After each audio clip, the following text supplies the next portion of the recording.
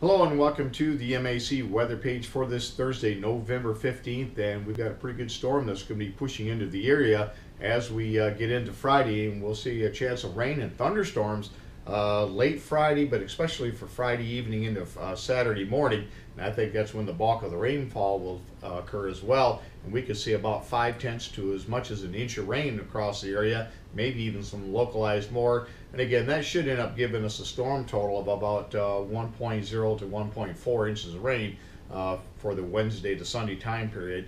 And again, any showers or flurries this morning will dissipate or move out of the area as that storm pulls off to the east. And then maybe some afternoon sunshine, windy conditions, and then that rain and thunderstorms will move into the area Friday night into Saturday. And again, additional 5/10 to 9/10 plus inches of rain. Then we'll turn to some snow showers as we get into later Saturday night into Sunday morning. And we could see winds gust to 40 to 45 miles per hour. Would not be surprised to see at least the lakeshore, if not maybe a couple of counties inland, go under a wind advisory at some point here during the storm.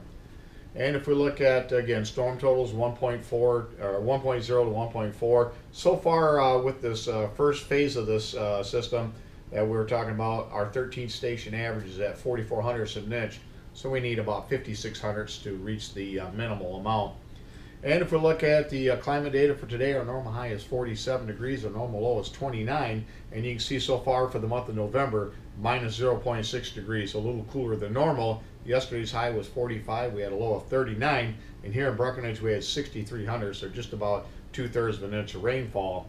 And since midnight, just a few trace amounts of precipitation through the area, but nothing significant. And if we look at the current temperatures out there this morning, you see temperatures mainly in the low to mid 30s, even some upper 30s, but pretty consistent with the cloud cover and the wind that's out there.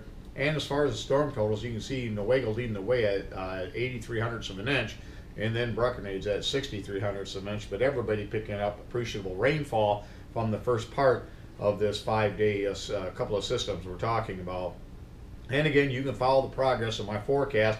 Again, I need to be in that, well, it should have been right there, 1.0 to 1.6, and we're going to have to change some of these graphics, all right? But again, we're at 44 hundredths of an inch, and you can see how that pans out in the bar charts as far as leading the way with 83 hundredths is Newaygo.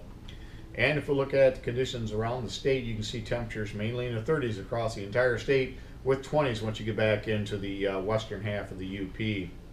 And as far as the low level wind circulation, you can clearly see where that low pressure system is.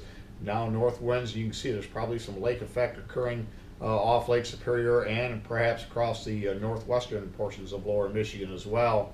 And if we look at the radar, you can see those areas along with, we'll see some development of some lake effect off Lake Erie as well. But again, right now, some pretty good rain and snow showers occurring in northwest lower Michigan. As far as the weather map, the low pressure system again will move off to the east. The cold front will be well off to the east, and just a little bit of wraparound snow flurries of rain and mixed snow occurring in some areas this morning. And again, we're going to watch this system combined with some energy from the northwest, and that's what's going to be our storm as we get into the weekend. And by tomorrow, that storm system is trying to get its act together, but already areas of showers and thunderstorms out ahead of a warm front will be moving into southwest and south central lower Michigan. Much of the MAC area has a good chance of picking up showers and thunderstorms. And again, this precipitation will be moving in mainly for later tomorrow night into the day on Saturday. And by Saturday morning, that low pressure system now centered across northern Illinois.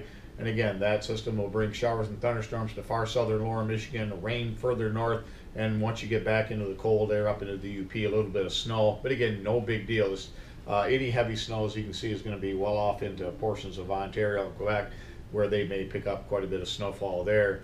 As far as precipitation here over the next 7 days, you can see the eastern portions of the area are likely to pick up the heaviest amounts, ranging anywhere from about a half inch across the far western areas to possibly as much as 1.25 inches across eastern lower Michigan.